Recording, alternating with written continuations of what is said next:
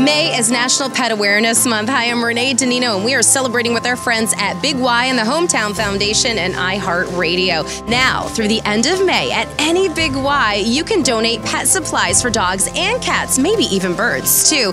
Plus, at the register, you can donate $1 and get a hang tag. Put your furry friend's name on it and donate to great pet cause-related charities. Last year, we raised $71,000 and 50,000 pounds of pet supplies. That is awesome, and we want to do it again this year. Join us May 11th in Rocky Hill at the Big Y from 2 to 4 p.m. We want to see you. We want to see pictures of your furry pets that maybe you've adopted at a local shelter. We've got free giveaways for you, surprises, and more, and we'd love to hear your story. So join us on May 11th. That's a Friday, 2 to 4 p.m. at the Big Y in Rocky Hill.